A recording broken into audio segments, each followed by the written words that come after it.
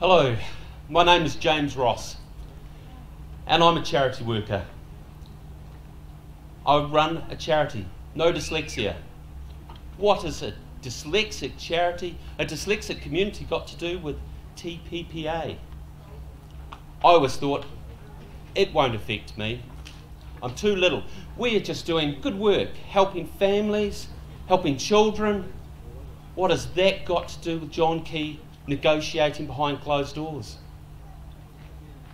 Till the question was asked, where do you think your intellectual property rights, the information that you use, comes from? Who protects it? And of course the answer is my country. I'm a New Zealander. I enjoy fair usage.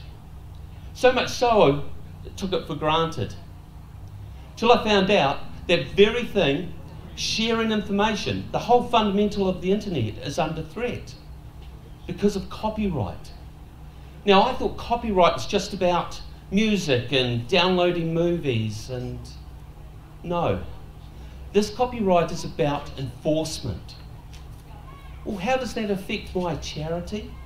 Other charities, the little guy? It's how they choose to enforce. Believe it or not, they are going to put enforcement of copyright not in a government authority, not with the courts, but with the provider, the internet provider.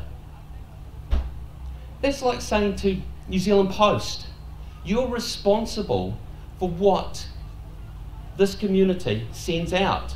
And if any of those letters, there's something in a breach, you can be held accountable. You can be financially held accountable. What's New Zealand Post going to do? The moment it's aware, it's just going to stop collecting your post. It's not going to take any risk. How would you then like to go, oh, I can appeal this. I'll appeal this to a company? When I realised this, I felt very alone. Just a little guy doing online work, sharing information, trying to do good. What can I do to fight this? What can any of us do? And then history came to the rescue. New Zealanders can fight this. In 1986, a little guy in Palmerston North decided to open a restaurant. Henry Harrod in Otahonga sets up his restaurant and then receives a lawsuit from London for breach of copyright. Harrods London, the great big mega department store, says you cannot use your own name. He was trapped, he was lost, until his community said, this is absurd. What they did with the district council is, they actually changed the name of Otahonga to Haroldsville.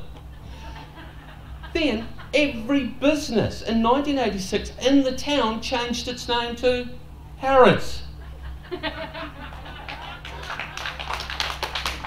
The world's media got a hold of this and they lampooned the owner.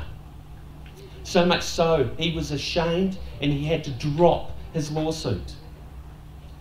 This is the power of people at the bottom of the world showing the absurdness of this and putting it into light.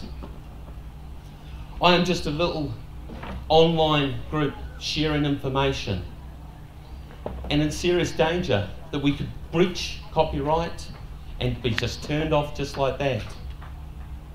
But being here today says I'm not alone.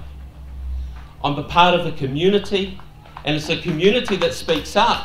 Like today, you guys are just showing how absurd this whole thing is. John Key is just another Muhammad al-Fayed in his high office thinking his will be done. Well, it's about time. The media got a hold of this. This is just a joke, and it needs to be held up for that. And so today, being amongst all of you, I am so proud. We are a community. We are Haroldsville. Thank you very much.